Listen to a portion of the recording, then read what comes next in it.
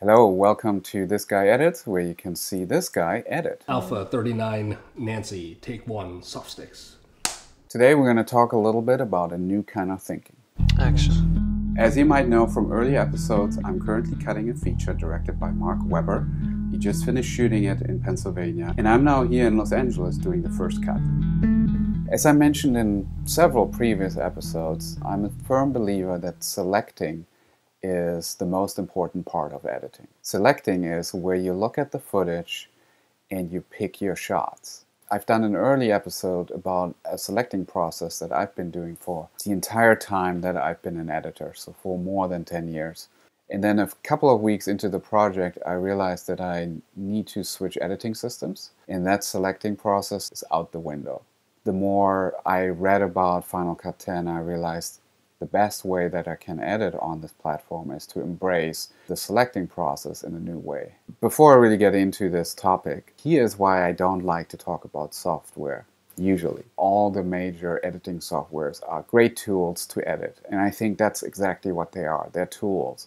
Everybody's going to have their preference based on what they know, what they're used to, the way that they like to work. I've cut most of my features on Avid. I've cut some documentaries on the old Final Cut system, Final Cut 7. I started working with DaVinci Resolve. Whatever I use, I usually tend to prefer it at that given moment. But here's why I'm going to talk about software today. It really requires my brain to work differently in Final Cut 10. And there are some advantages and disadvantages to that process. If you're not familiar with timeline-based selecting, take a look at the earlier episode. I go through it and I tell you how I pull my shots and how I put them on different levels, where something that is really amazing is on the highest level, that I have some form of visual waveform of a take, and I can really quickly pinpoint what are the strong moments that are most likely going to end up in my cut. Some Final Cut 10 editors try and apply the time-based selecting, and I emulated that and quickly realized it's very difficult to do that. Rather embrace what Final Cut 10 is trying to do here, which is an event-based selecting. What does that mean? If you look, for example, at the shots over here, these are all my shots, and they're in this what Final Cut 10 calls the event folder. This is an event, this is an event. Each scene in this particular movie is an event. Then each scene has all the different shots of that particular scene in there. And you can already tell here I have some sort of boxes. This is a red box, this is a red box. And I have some yellow boxes here as well.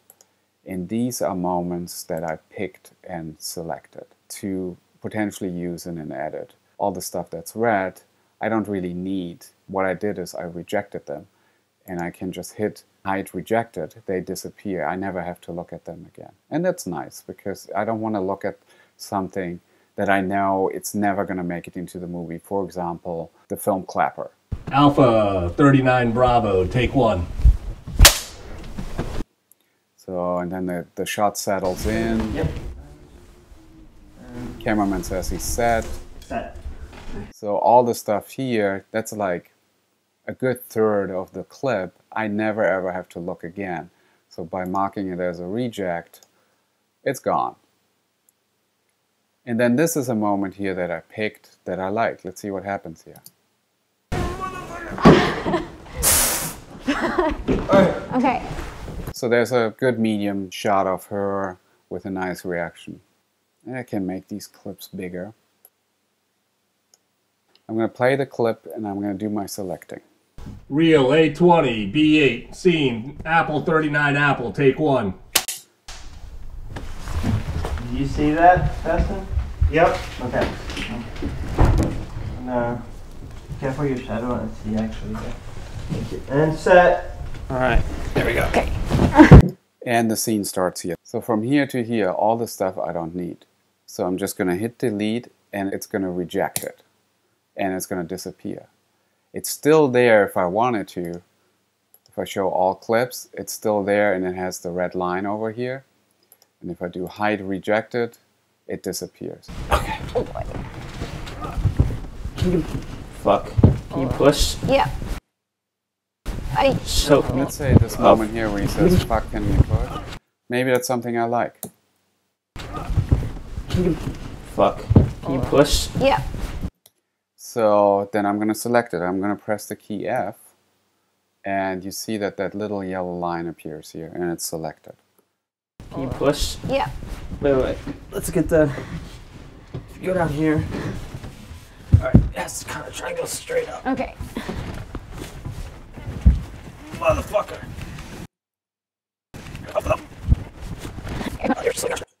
I like this. Just kind of try and go straight up. Okay.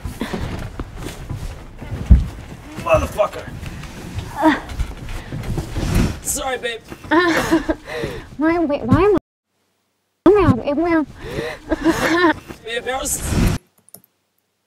Sorry, babe. Why am I down here? I don't know. Fuck. This is stuck in the door. I'm stuck behind the fucker. You want to just live down there? I just gotta jam it. Okay. I like all that. I'm going to select it. Oh, okay. Okay, we got it. Fucking got it. Good work. Is it too heavy down there? No, I got it. Hold on, I can get here and pull it. Okay.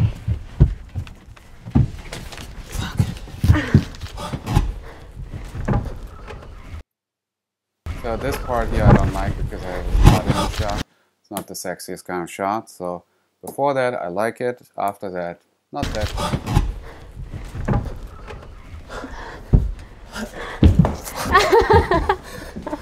This is not a good shot for me.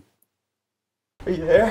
Yeah. But this is. Hey, you, So I'm going to select this part. are you there? Yeah, I got it.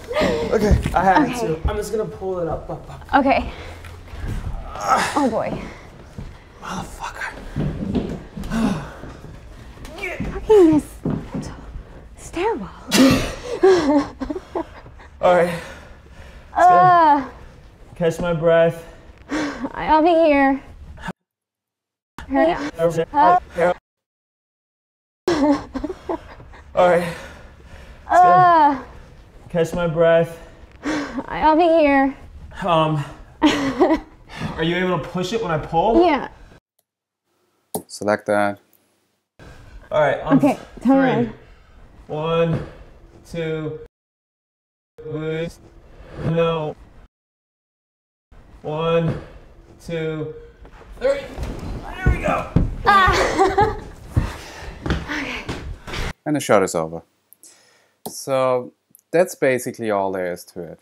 And now I've selected the parts that I like, and I can fairly quickly get to them and start editing.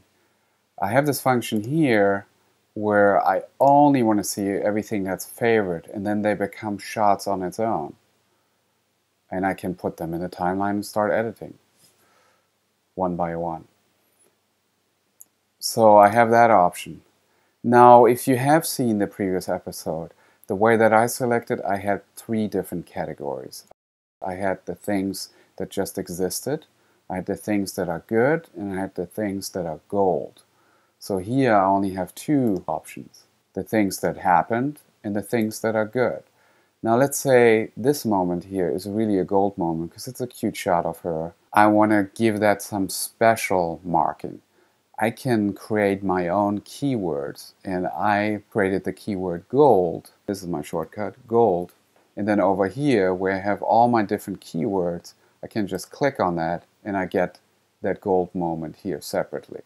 So now when I start editing, I'm not going from a timeline with the select, I'm still in the shot. So let's say I like this moment, I can cut it in. I like this moment, I'm going to cut it in. And then I move on to the next shot. Maybe I'm in this scene here now. They're already over there and I've selected a shot here. And I start cutting. So it really makes a process that used to be somewhat of a rational process, and it becomes more of an intuitive process. As I'm cutting, I'm constantly going over these shots, and as you can see with the scrubber here, as I'm hovering over these shots, it feeds me these visuals constantly. So my brain is constantly being stimulated by visuals. The whole idea is wherever you go or whatever you touch, it immediately gives you an image. And it really triggers a different part in your brain as you're editing. As I'm looking for a different shot, I'm just scrubbing for ideas. And when I see something I like, I start putting it in and I start building my edit this way. So it's much more fluid, much more creative in a way, I think. And it really encourages instinct and inspiration lead me to find my next shot, as opposed to a rational process where I found all my shots before. There are two advantages to this. It keeps it fresh and interesting, and it is very fast. I'm pretty convinced that at this stage, I'm actually cutting twice as fast as on a different system. There's less clicking, there's less moving around, there's more constantly being stimulated by these moving images that entice you to edit them in. So it's a much faster and more intuitive process. The risk is that you might miss something if you don't really pay attention, or it's been a couple of days since you've done your selection. You might lose all that imagery because it's more in your head than it is on the timeline. You have to train yourself to be really open to discover this footage in a very emotional way. But I'm willing to go along with it, and so far I really like the results because it is faster and it is fresher. The edit becomes more interesting. Let's take a look at one more shot here. So you can tell I already picked my favorites here, and I can just highlight my favorites. These are the 5 moments that I liked. Are you okay? Yeah, baby. It's great.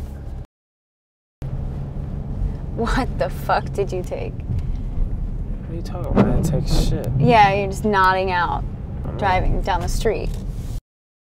I had a couple fucking beers. Is this... Yes, make a left. No, you don't need to drive. Yeah, I think I should because you just pull over. I'm serious. Are you fucking kidding me right yeah. now? What you're doing right now is you're not being trusting me, which I'm is... supposed. So very quickly I can see the good moments here, and I can play them in real time. The actress, by the way, Maddie, she's from Orange is the New Black. They ain't letting people out who hasn't done the whole time. And Maddie plays Mark's ex-girlfriend. So that's it. I hope I made sense. There's a new kind of thinking with Final Cut 10. In a way, you're eliminating one step. The advantages is that it's faster, it's more intuitive.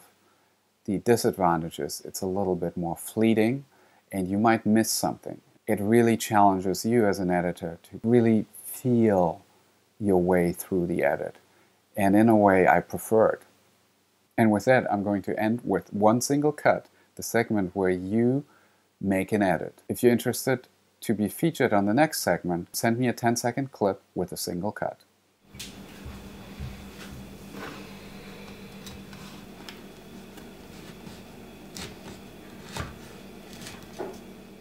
I hope you liked this episode, and I'll see you on the next one.